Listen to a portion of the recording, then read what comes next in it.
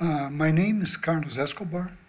I'm a Brazilian physicist working at Fermilab since 1984, first as an user and now as a guest scientist. Brazil was the first Latin American country to come formally to Fermilab, and this is the story I'm going to tell you.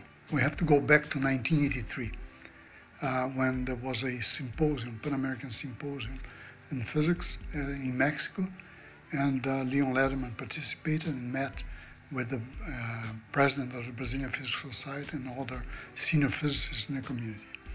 And in 1984, we started discussing amongst a group of particle phenomenologists from the Brazilian Center for Physical Research, CBPF. We thought at that time that would be useful, would be good for Brazil to move into experimental high energy physics, since there was no recognized activity in experimental particle physics at that time using accelerators. So in '84, we organized a second symposium, this time in Rio, and Leon Lederman came to the symposium as well.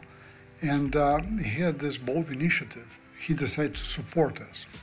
And we came here for 1 year, and that turned out to be 2 years. So we were accepted, luckily, by experiment E691 at the Tech Photon Lab, which was a pioneering experiment here at Fermilab in the fixed target program of Fermilab. By the time we went to the follow-up experiments, we are already teaching students, graduate students and undergraduate students who came here to Fermilab, and consequently, the community in Brazil grew quite fast.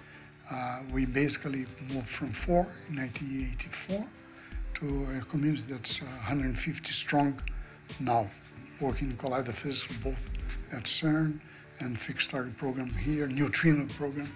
So it was an extremely beneficial experiment both for Brazil and Latin America subsequently, and for Fermilab as well.